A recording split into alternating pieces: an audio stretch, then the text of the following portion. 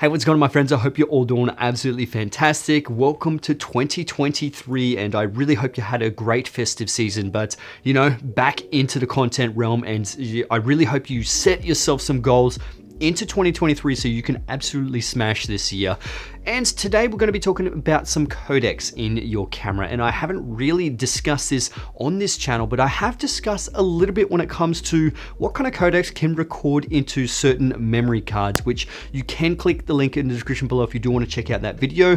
What kind of memory cards you need the SD cards, you need the Type A cards, what one will suit which codec. But today we're going to be talking about the XAVC HS, XAVC S, and the XAVC S-I, and what the differences are between these codecs. And we actually have to discuss the color shift that's actually in one of these codecs, and I've tested in the A7IV and FX30, and it is consistent, so we have to stick around for that one. So first of all, we're going to be talking about the XAVC HS. Now this is the H.265 codec. Now this one is really compressed. It's about 2 times compressed compared to your regular codecs.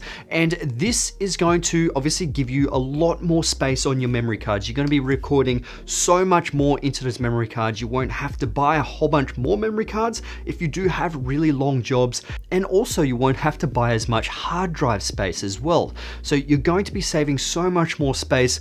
But the biggest con of this one is that it doesn't play back very smooth at all. This can actually be extremely detrimental to your workflow because it can be sometimes painful to be editing with, and sometimes in some computers you can't edit it at all. It's just so glitchy and really annoying.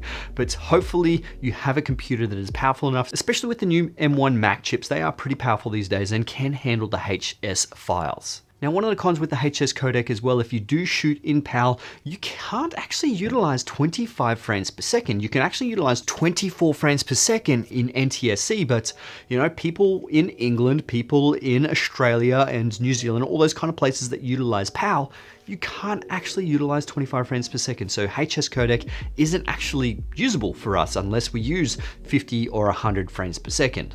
Now, when it comes to filming in 50 frames per second, it is about 200 megabits per second.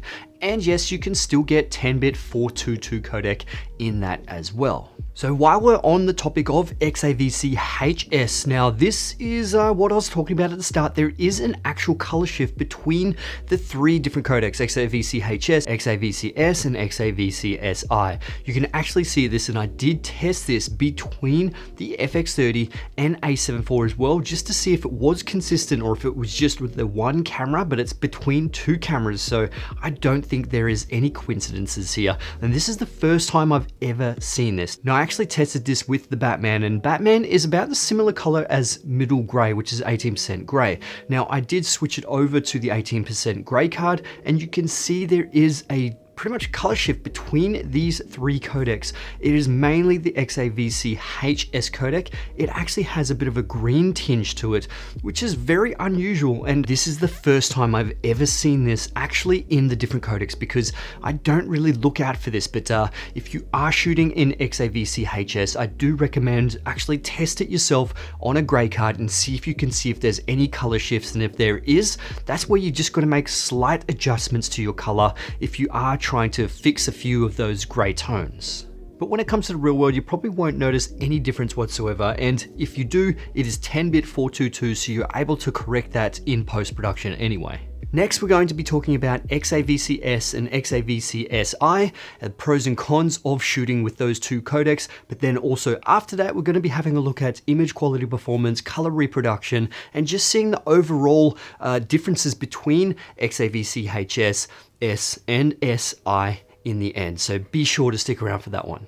Now, when it comes to the XAVC S codec, this one is pretty much standard that came with all the other previous Sony cameras, which you're pretty much used to, but this time you can actually record that 10-bit 422 codec, which is incredible. It's a massive difference between 8-bit 420 and 10-bit 422. Incredible difference when it comes to color representation and just getting the most out of your color grading. But this one at 25 frames per second, it's about 140 megabits per second, as opposed to that 250 megabits per second in the All-I codec. And when it comes to the 50 frames per second in XAVC S, the bitrate is actually 200 megabits per second, 10-bit 422, which is pretty much the same as the HS codec. Now it is more compressed than the All-I codec, but not as compressed as the H.265 codec, which is the HS.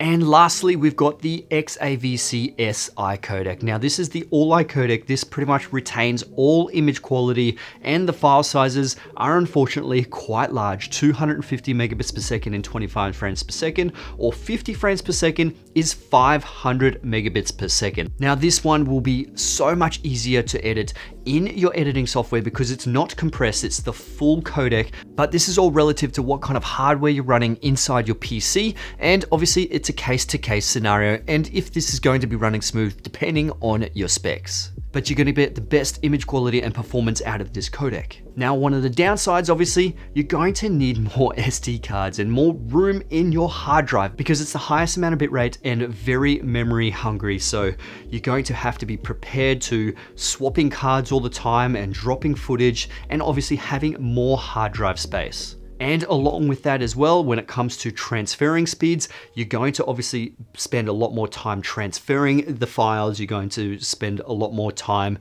in copying the files, all those kind of things. And it's just obviously a lot harder, and you do have to take that into consideration. Now we'll have a look at the sharpness and image quality at 100%. Now at 300%. We're not really seeing too much compression artifacts out of the XAVC HS codec. Even at 800%, it's really hard to see a difference. I mean, there may be a very, very small difference between the noise that you actually get out of the HS and S codec. The SI does seem just a small amount cleaner. Now we'll zoom into 1500%. And the compression artifacts, it's really hard to tell the difference between these three codecs. Now here is a scene outside with a lot of moving subjects in the frame, because this is generally where you would see compression artifacts, yet when there's a moving scene, it's just really hard to actually see any major difference here because there's so much happening, and it's really hard to see any compression artifacts even zoomed in at 1500%. Now we'll have a look at the low light situation at 1500%, and this is boosting the shadows on all three of these up by 50%. And compression artifacts, it's just really hard to tell the difference between these three codecs. The only difference I can see is just that slight color shift in the XAVC HS codec. Now when actually changing the colors completely, it was actually pretty much very similar results out of each codecs. Now, I think the main takeaway here is that there isn't really much difference between XAVC HS and XAVC S and XAVC S-I. Obviously, there are differences between how much data rate there is, how much compression there is, and what it can actually run like on your editing software. Is it going to be editing smoothly or not? Because the compressed codec takes a lot of information for your computer to decompress and try and edit through that. And sometimes that can bottleneck your editing software. So if you don't have a computer that will handle that, then you may have to be forced to shoot XAVC S or XAVC S-I. But at the end of the day, there isn't going to be much major differences. But if you are using, say, green screen, or if you're doing some After Effects tracking, maybe the S-I codec will be beneficial in terms of having the best image quality possible. But if you are shooting for YouTube, if you're shooting for social media, basic projects, XAVC S would probably be your best bet, or XAVC HS if you can, edit it. But XAVC S-I isn't really that beneficial specifically for the file sizes that you get. But it's one codec that I've pretty much been using ever since the A7S3, and I think after this video I'll be switching over to XAVC S for majority of my projects.